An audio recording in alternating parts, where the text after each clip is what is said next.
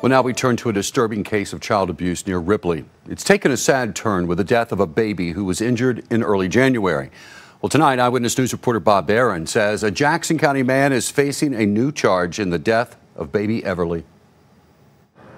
The shocking injuries a 3-month-old girl received while John Michael Thames was babysitting January 5th took an emotional toll on even veteran law enforcement officers trying to save her and determine what had happened.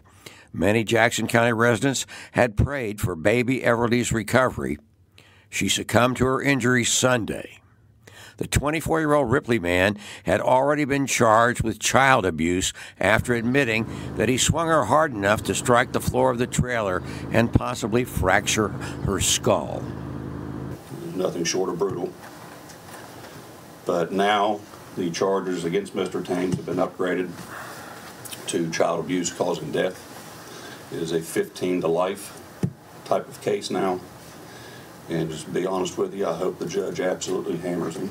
While the incident happened outside of the city, a Ripley police officer responded to the call of an unresponsive child, rushed the baby to Jackson General Hospital in his cruiser as firefighters gave first aid.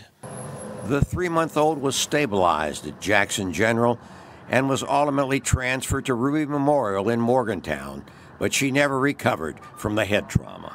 His bond is set at $500,000. Even though it is a 15 to life case, he is entitled to bond.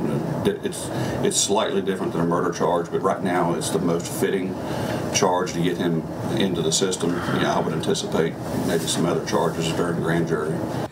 The sheriff says Thames waived a preliminary hearing on the death of a child by parent, guardian, or custodian by child abuse charge, sending it to the circuit court with probable cause to present it to a grand jury.